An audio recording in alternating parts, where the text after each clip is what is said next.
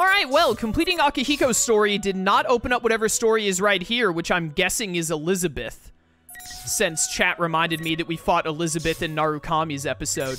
So, next we just do Aigis's.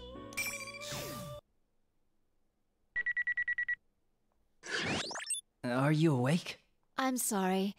I had turned off my consciousness to test the new equipment installed on me. Yes, that's why we use the emergency channel. We've been asked to go into action. Has something happened? Who sent the request? We'll brief you on the details in transit. Also, regulations say that the member with the lowest serial number is in command. Currently, that's you. I'm in command? Are you sure about this?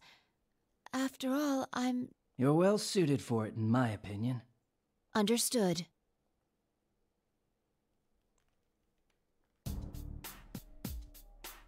May 1st, 2012, 9:30. Men equipped with assault suits and tactical vests line the concrete ground. Their urban camouflage and unmoving poses give them the appearance of an orderly line of rocks. My favorite.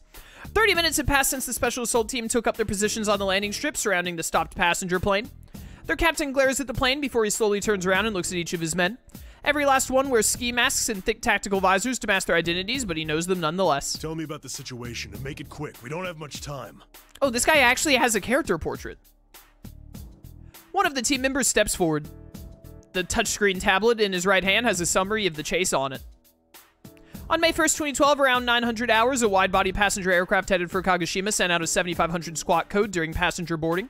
Following the signal, the captain reported to the control tower that the aircraft had been hijacked. Since the uprising occurred during passenger boarding, only half the passengers, 168 exactly, had boarded. The 10 crew members being a total of 178 hostages thought to be on board. Some passengers seated near the hatch had succeeded in escaping. The following points were gained from questioning them. Take care not to be seen by the hijackers. There are 3 hijackers, all of them are covering their faces with ski masks. All of them are armed with what seem to be pistols. From their voices and builds, they appear to be males. They all spoke fluent Japanese. Currently, the aircraft in question is moved to the front of the landing strip and at the hijackers' insistence and is stopped there. The authorities have attempted to negotiate with the hijackers by radio, but they have made no demands. The team member finishes his report. The captain nods silently and addresses his team. There hasn't been a plane hijacked in this country in over 10 years. None of us, not even me, have dealt with this before. Still, the procedure remains the same. Trust yourself, remember your training, and keep a cool head. The captain turns towards the plane again. Taking that as a cue, the team scatters to their specified posts to take up positions. The only thing to do now is to see what happens. Eventually, 10 o'clock comes around. Half an hour has passed with no new developments. Repeated attempts to contact the hijackers have been made, but they have yet to make any demands. Tensions are beginning to rise. The worst case scenario is that they have no need to make demands, that their objective is to seize the passenger plane itself. In this case, the team would be facing a large-scale terrorist attack. Come on, talk to us. The captain mutters to himself, deep in thought. From the perspective of rescuing the hostages, every second that passes without learning the hijackers' objective is a second wasted. The captain and his team can wait in hiding, but the same is not true of the passengers on board. For untrained civilians, extreme stress can easily lead to physical and mental problems. It's true not only for the hostages, but for the hijackers as well. When people lose their nerve, they tend to act rashly. The hostages will begin to lose hope, and the hijackers will begin taking it out on the hostages. An hour into the incident, anything could be happening inside the plane. The captain could do nothing but glare as the time ticked by. After 15 more minutes had passed, a slight change in the situation was reported. All emails and calls going through stations near the airport are being checked, but at the moment, no messages are thought to have been sent from inside the plane. It appeared that the hijackers had confiscated all cellular phones as per standard hijacking plans, Sir, but... there's a report from HQ. They picked up a transmission from one of the passengers' cell phones. Hold up a second. As per standard hijacking plans, like, what's the standard? Who wrote the golden standard of hijacking, Is that supposed to say hijacking planes, not plans, by the way? You know what? I'm done psychoanalyzing that. It's a smartphone with GPS, so they can tell it's inside the plane. Confirm those details for me. There are 2 possibilities. The hijackers are using a passenger's phone to contact associates outside, or a passenger is contacting someone in secret. The latter possibility is more likely. More and more devices have communication capabilities now, making it extremely difficult for hijackers to remove them entirely from play. And the more hostages there are involved, the more courageous they become, and the more likely they are to take risks. Unfortunately, more hostages involved means it's all the more dangerous to provoke the hijackers. Each individual hostage is worth less to them. The details of the transmission make it apparent that the situation is worse than the team had assumed. How to Hijack a Plane Properly, a book by Goro Akechi. I love it. The cell phone's owner is a man in his 60s in first class. He signed up for a certain service after being diagnosed with a heart illness. It's a remote EKG monitoring service that keeps track of the patient's heartbeat. A scheduled message was automatically sent from the patient's cell phone. The service provider promptly contacted the police, informing them that the man was in bad shape. The man's life is at stake if we don't wrap this up within the hour. Looks like we can't stall for time. As panic spreads, a proposal for negotiations based on this fact and a proposal to storm the plane are both considered. But because only half the passengers had boarded, the situation inside the plane is uncertain, making devising a tactical plan difficult. Though if nothing is done, a passenger will surely succumb within the hour. Oh my goodness. Do we really need to go through this whole, like, Aigis super over psychoanalyzes the plane jacking thing? Like, we've already seen how the plane jacking plays out from Akihiko and Mitsuru's scenario. And Naoto's. We really don't need... Oh no, we didn't see it from Akihiko's. He gave a brief overview of it, I think. But we saw it from Mitsuru and Naoto's perspective. We really don't need this in this game. A blunder like that must be avoided at all costs. That was the thinking that guided the police officials to make their decision. That same day at 10:30. What? Withdraw? This is a hijacking. What are you thinking, withdrawing our people? Yes, I understand. Wait, what's going on? Orders are orders. We'll fall back at once. Get ready. No one understood the sudden withdrawal order. Why withdraw the team during a hijacking? No one on the scene agreed with the decision, but the order could not be overturned. The men here are not the brain, but limbs whose power is best put to use by precisely following orders. Just then, another group approaches without a sound. Its members are dressed differently in suits and trench coats, but all of them are wearing black and sunglasses. At a glance, it is clear that they are all tall, well-built, and used to rough situations. With nearly 20 of them gathered in one place, they are imposing despite their silence. They don't seem to be airport personnel, but neither are they known to the police. But the captain senses they're in the same line of work and approaches. Who are you? His voice is laced with suspicion, but the man at the head of the group speaks dispassionately as if he'd heard nothing. For the next half hour, we're in command of this scene. The Men in Black! They're gonna get Will Smith and Tommy Lee Jones on this? Yo, Will Smith is, he's in a bit of a predicament socially right now. I don't think he's prepared for this moment. Also, why are we back to this truly awful music? You didn't answer the question. Who's responsible for this? The captain's tone unconsciously hardens. The group of men in black parts and one of their number in the rear steps forth. The captain can't stop himself from furrowing his brow. He can already sense the unrest spreading amongst his team, who watches in silence.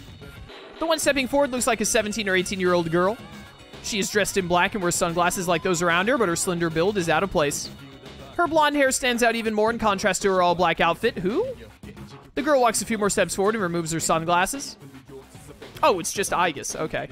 We were doing this from Aigis' perspective, so when Aigis was saying, like, a girl steps up from the back or whatever, you wouldn't think it's Aigis, which is why when they say blonde hair, I'm like, who on earth could that be? It's not Naoto or Mitsuru. The captain had intended to appraise the look in her eyes, but only gasps in the face of her crystalline blue. He quickly regains himself and frowns. So you're the one in charge? Yes. Are you shitting me? There is no time to waste quarreling.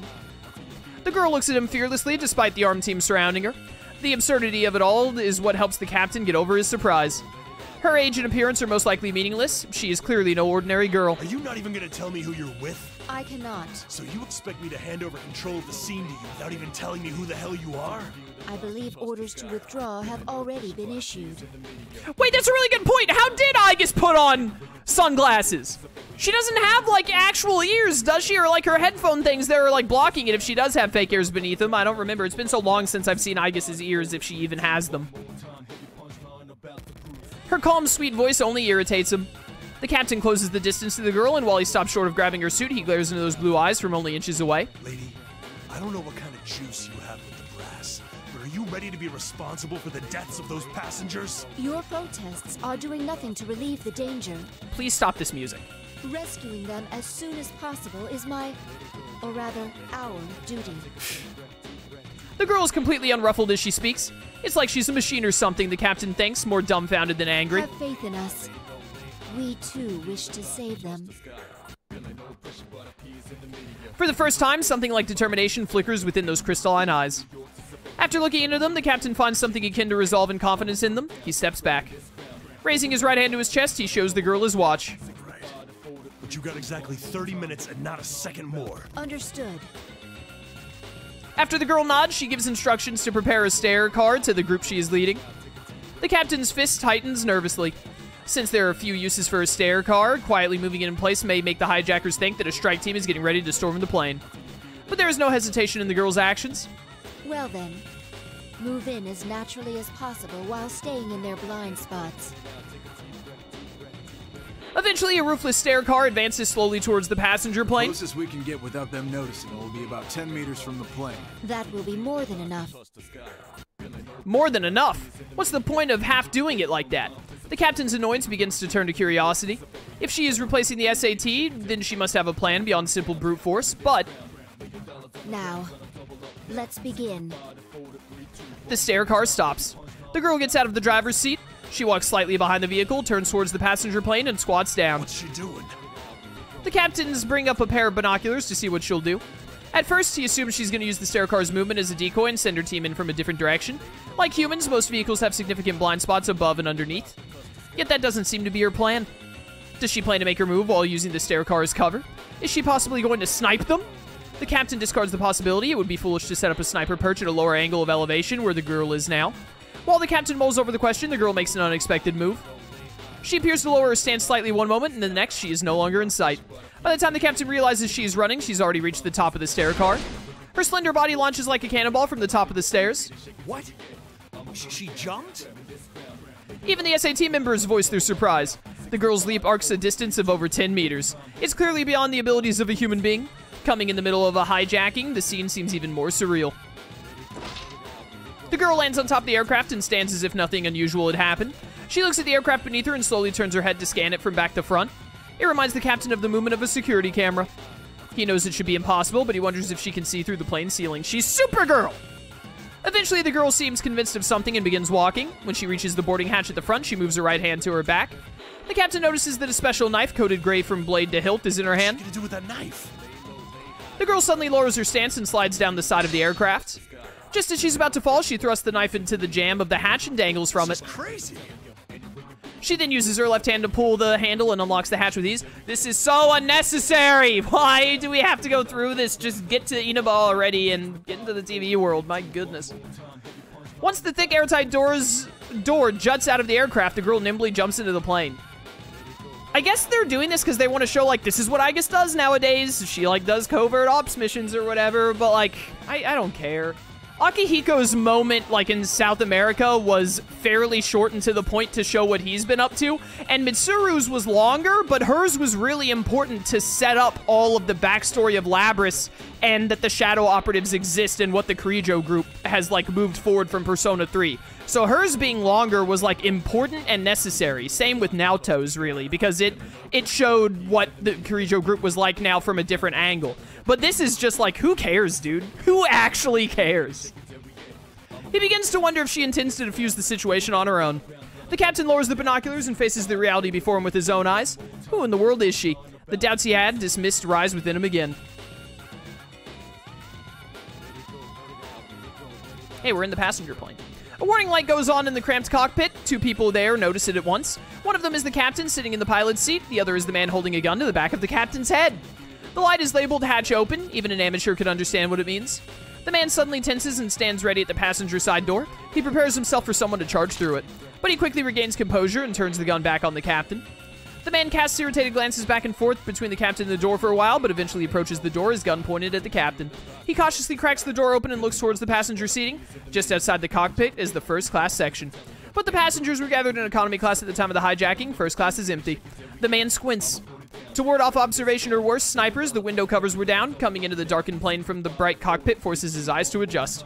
But from the corner of his eye, he sees a gleam of light shining in that's unlike the regular ones. And within that light is a silhouette. Before he can react, the silhouetted figure closes the distance. A hand grabs the edge of the door and opens it with tremendous force.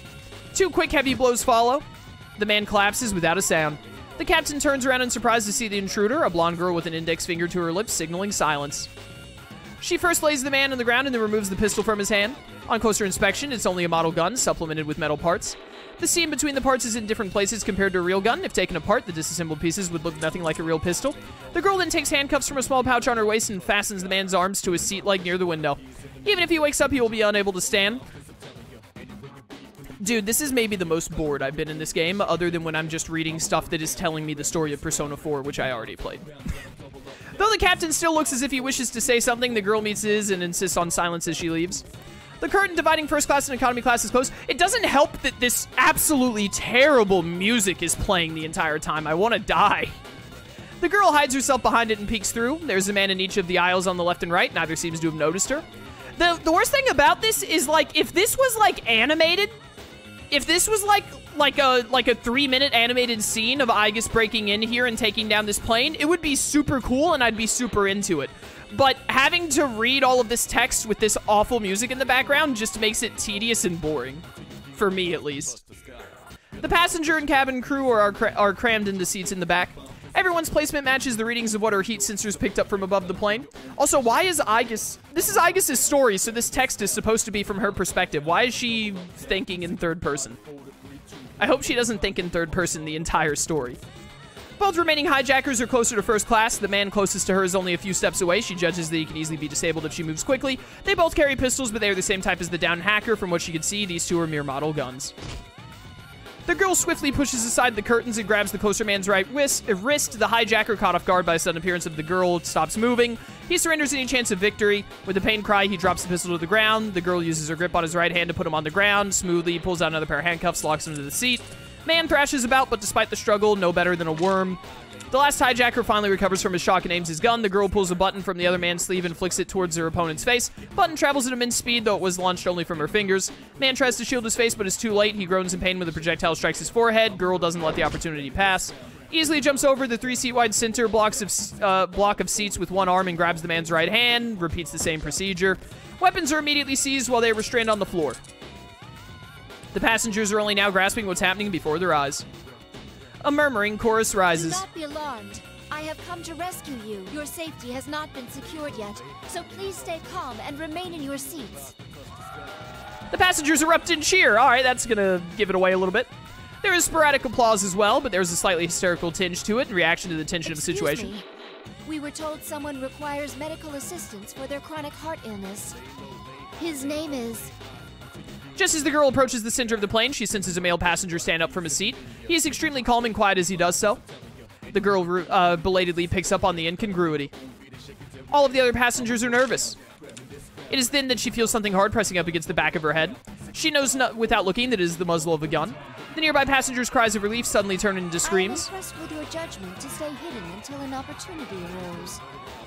The girl is unperturbed as she continues to look straight ahead. The man stays silent and keeps the pistol pressed to her head. She knows there's no danger of being shot, but she is not yet sure that he was the only one in hiding. Left with no choice, the girl accedes to his demands and moves forward. After about 10 steps, another man stands up, as expected. And you too. The man doesn't answer. He slowly approaches from the front. The girl is now sandwiched from the front and back. At that moment, footsteps sound from beyond the curtain, leading into first class. The two culprits both react at once, but it is too late. Over 10 men in black rush in at once from beyond the curtain. While the girl had drawn the hijacker's attention with the scuffle, the stair car had closed in. First, they pin down the man standing in front. Narrow passage to give the man a short reprieve. Doesn't last long. The moment he lowers the hand gripping the pistol, the girl grabs his wrist, focus on the men and burst, yada yada. I get it, I get it, I get it. The plane was hijacked. There are hijackers. Aigis outdid them. Hooray. He is immediately tripped and restrained once he falls on his back. The girl stands up and looks around. If there were any more hijackers inside the plane, this would be their last chance to make a stand. But no one rises from their seat. She glances towards the men in black, and they nod back in acknowledgement. It seems the crisis has been averted. The girl carefully keeps her thoughts from appearing on her face and gives an inner sigh of relief. Soon afterward, the sweeper team gives a report confirming that the aircraft is secure. The girl works with the cabin crew to arrange transport for the man with the heart illness before she steps out for a moment. She stands on the stair car and turns on a blue designator light, waving it in circles towards the SAT's position. It is the signal that the crisis is over. It's done already? On receiving the sign, the SAT on standby alert standby start talking amongst themselves. It hasn't even been 5 minutes. There should have been at least 3 hijackers. You know what they remind me of is those guys. Like Men in Black or something. Captain, who are those people? Is that one even human? The captain sighs with reluctance. This is just a rumor. But I've heard that the higher-ups formed an unofficial security group in conjunction with a certain corporation. It's supposedly for cases that are a little strange. I hear they have some official standing with the police, too. Though it's all some private enterprise, so technically, there's no authority involved at all. What? But this is Japan we're talking about. A search and destroy unit that answers to no department and keeps no records. I've heard them called Shadow Operatives. He turns on his own blue light as a sign of understanding and waves it left and right. The response light comes from up ahead. The girl then sees the captain spreading his arms in a shrug and smiles for the first time. She feels slightly bad for them. Her team may have shamed them, though they had done nothing wrong. I should apologize to them later.